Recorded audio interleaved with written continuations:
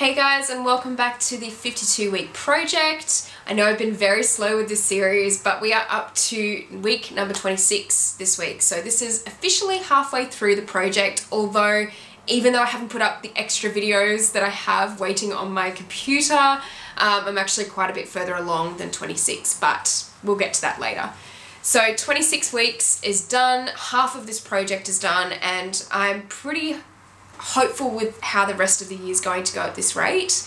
I do have a little bit of catching up to do still, but it's pretty promising, I think, overall. So this week's photo shoot I did with Jaimee from Viviens Models, and she was really into vintage fashion, and it was really handy because I did kind of have a bit of a vintage shoot planned, which was really lucky because I actually told her to bring quite a few vintage pieces along and communicated that across in the mood board as well. So she did bring along a lot of different pieces of clothing, which I thought were really cool. She did a lot of vintage shopping, and I was really happy with the overall styling of the shoot in the end. For this shoot, we did a morning scheduled shoot, and we just walked around some of the suburbs of Melbourne and went to a couple of the parks nearby as well. I wanted it to have quite a suburban feel to it, and I think we achieved that in the end. It was a pretty quick shoot. Week number 26 and 27 were quite quick shoots because I had to fit them in a morning session together pretty much. So it was really good. I really liked how the images came out in the end. I think I could have probably pushed a lot further, and I'll probably go into that a little bit more later on when I'm talking about what I could have done better. I think I could have probably prepared once again a little bit better for these shoots. I tend to have a really bad reoccurring issue of that happening, but having said that, if you've watched my previous video on becoming a freelancer finally, you'll see why I've been so busy and why things haven't been planned out that well, so that's part of the reason why. Here's some of the behind the scenes for this shoot, and then I'm going to go into my final selections and tell you guys what I liked and what I didn't like.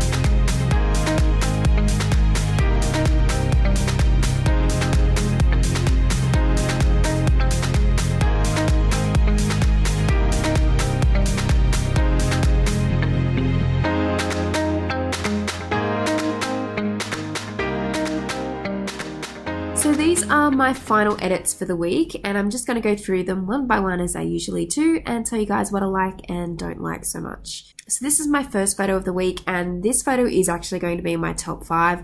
I really like Jaimee's facial expression in this photo, and I really like the styling. I like how the colorings really come together, and I think Jaimee's skin looks really cool with her freckles really standing out. I really like her expression overall, so I think that's why it's going to be in my top 5 this week. This is the second photo for the week, and this is actually also going to be in my top 5. I really like how I took a different angle with this one. I got a little bit lower, and I kind of like, once again, the facial expression that Jaimee's giving, and actually also the pose. I really like that too. I think that's why I chose this over some of the others, because some of the others didn't have as stronger poses, so I thought that this one would be a nice mix, and that's why it's in my top 5 this week.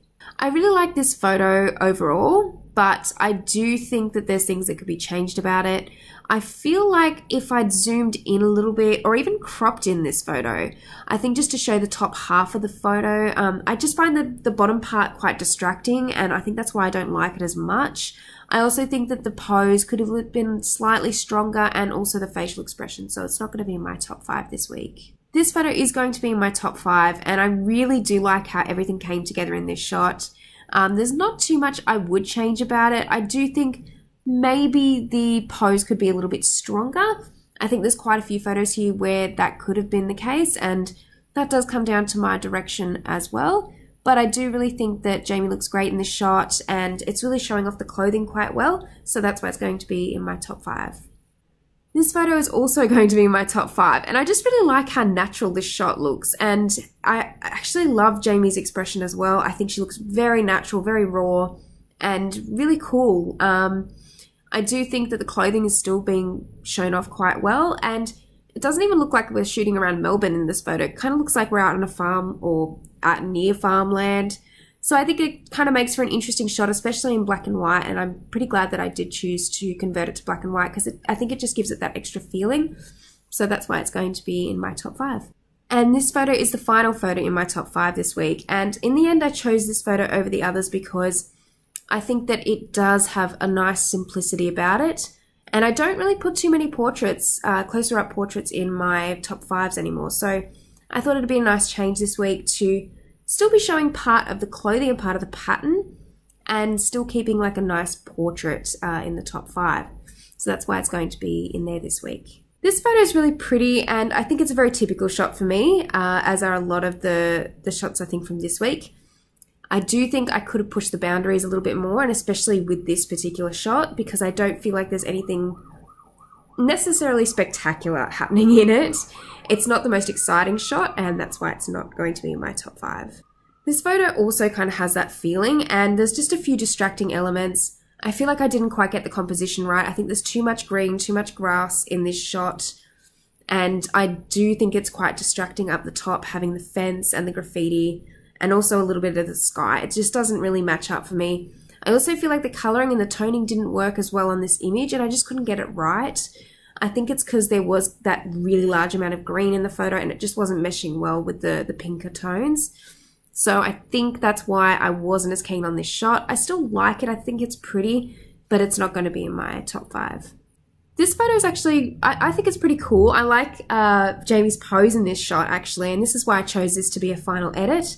I do think that there's a lot that could be a lot stronger about this shot, and in particular, I do think that I could have gotten even a little bit lower on the ground. I think I could have used potentially a wider aperture to blur out some of the background, and in particular the cars. I think they can be quite distracting at times.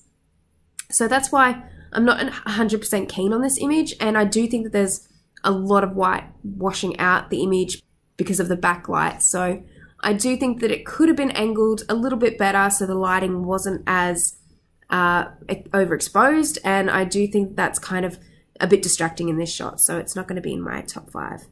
And this is my last shot for the week, and it has a very similar feel to the previous image. I do like how it turned out in the end, but I do think it's still a little bit too much with the flare, and I think it would have been nice to get a little bit more detail in Jaimee's face for this shot, so it's not going to be in my top 5 this week. Overall, this was my favourite image for the week, and I really love how it turned out. I love the composition of it. I do really like Jaimee's pose, even though I think it could have been a little bit stronger, and I really like her expression too.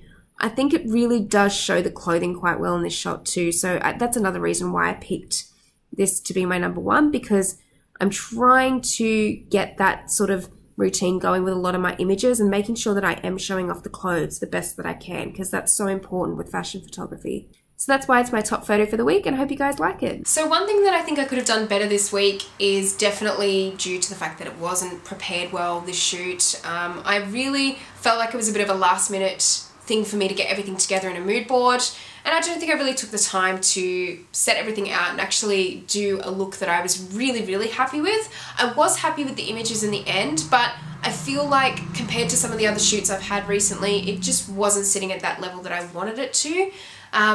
One thing I think I did well is I think I was pretty good with the direction again this week and with Jaimee, and trying to get out some interesting poses and expressions and that sort of thing, and I think she did pretty well with that as well. I also love the fact that she did some amazing styling, so that's not really something that I did well on my part, but something that she did really well and I was really happy for. Now it is time for me to announce this week's featured photographer, and it is Steve Meyers from the 52 Week Project photography group. So he's posted a few really cool shots, and I'm going to put a few of those clips in just now, and I've also put his social media links in this video and in the description box below, so go check his work out. Thank you guys so much for watching this video. If you liked it, please give it a thumbs up, and if you haven't subscribed to my channel already, please do. And let me know what you'd like to see in future videos for the 52 Week Project, because I'm planning on doing something a little bit different. Hopefully now we're past the halfway mark, and maybe just kind of spicing it up a little bit to make it a little bit more interesting for you guys. So let me know what you think. Anyway guys, thank you so much for watching, and I'll see you next time. Bye!